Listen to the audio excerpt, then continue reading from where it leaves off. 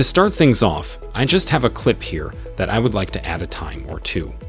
To do this, we're going to go to the Effects panel and type timecode in the search box, then drag it onto your clip.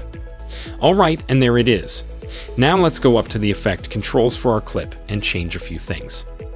First of all, I don't really like this symbol here, so I'm going to uncheck the field symbol checkbox.